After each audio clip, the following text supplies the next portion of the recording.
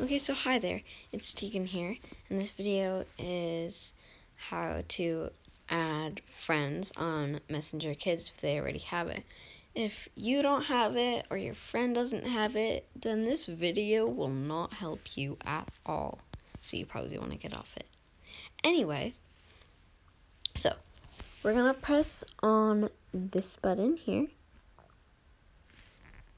add more friends, and then type in your friend's code. So for fun, I'm just gonna do a random one.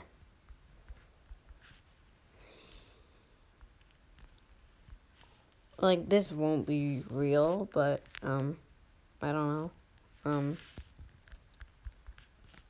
It has to be like 4 words. So if it's more than 4 words with 4 letters, it's probably wrong.